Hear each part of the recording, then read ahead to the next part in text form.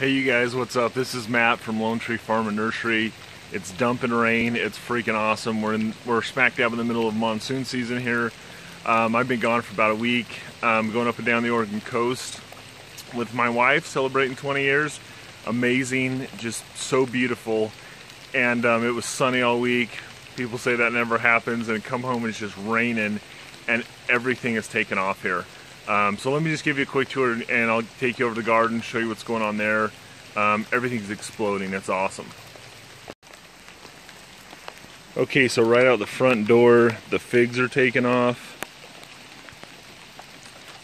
This wicking bed's going crazy. See the geranium starting to flower. The tomato in here is just hanging all over. It's not getting much sun, so it's not really producing much yet, or if it even will, I don't know. The amaryllis finally popped. They're just gorgeous. Tomato plants are taking off. Starting to get some tomatoes on this guy. That one's got flowers. Here's Ollie's cucumber. One of them just went south. I don't know if it just couldn't compete with two of them in there, but this one's doing well. And let me walk you over to the garden.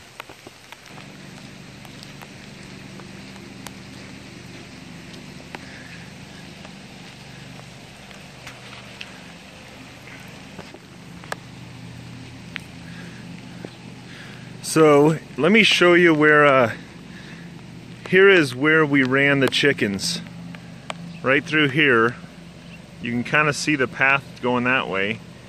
And let me get you down in here. There's all kinds of stuff happening. Before this was just straight stemmed goat grass, and now there's just all kinds of different things popping up in here. And it's super exciting. So the chickens really affected that. Over there you can see just that's goat grass, that brown stuff over there. So they've really affected the land just in the short time we had them on here.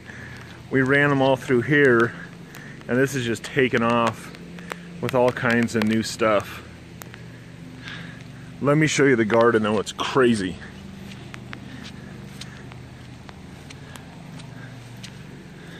Here's also where we ran them through, and you can see it's just exploding with new growth.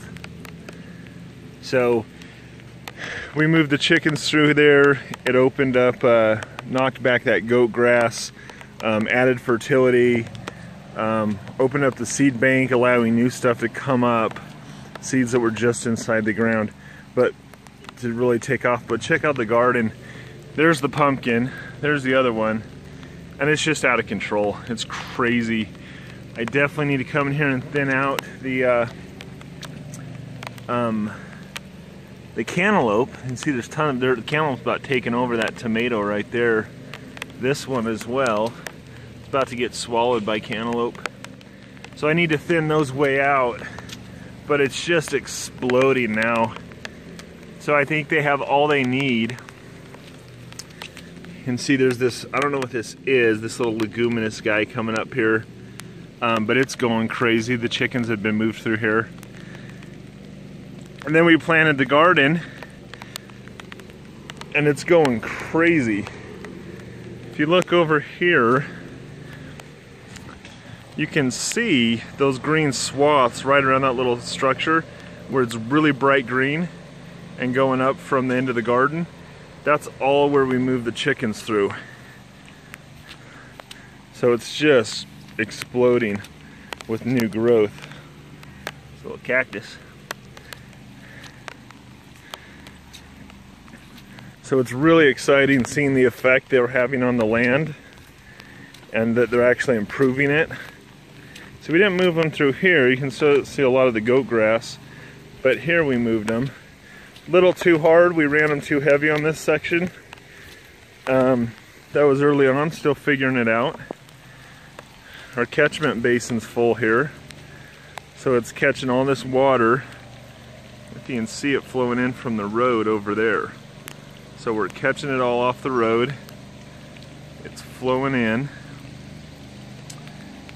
coming in right there, filling this guy up. And then, got a few little trees planted around here. Right there. It's overflowing right here. The oak like to chew on this one. So the overflow is right here. It runs down. It's all grown in with grass. This is all rock right here. And then it has a series of, what we call this our water ladder. It catches the water and slows it all down and puts it back out on the street at the very end of the property.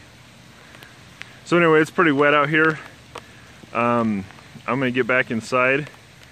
It's gonna be like this all day, so I'm gonna get wet anyway. I gotta get going to work. But you can see literally the green swaths where the chicken tractors have been and how it's really improving the land, adding fertility, allowing new grasses and plants to come up where that goat grass had been choking it out and creating a monoculture. And now we're getting a broad diversity. There's another green swath. So very excited about what the chickens have done to the land, and have some other ideas moving forward on how we're going to use them to build a big garden right over in this area. All right, I'll keep you updated. I'm going to go inside and get dry.